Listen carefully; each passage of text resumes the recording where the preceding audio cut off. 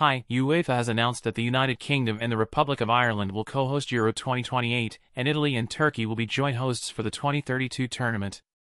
Both bids were unopposed and gained official approval at a meeting in Switzerland.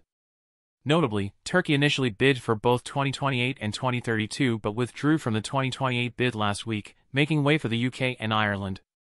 England, last hosting a major men's tournament in 1996, and Italy, not hosting a tournament on its own since the 1990 World Cup, are set to be key hosts in these upcoming European Championships. Thanks for watching, subscribe to my channel, bye.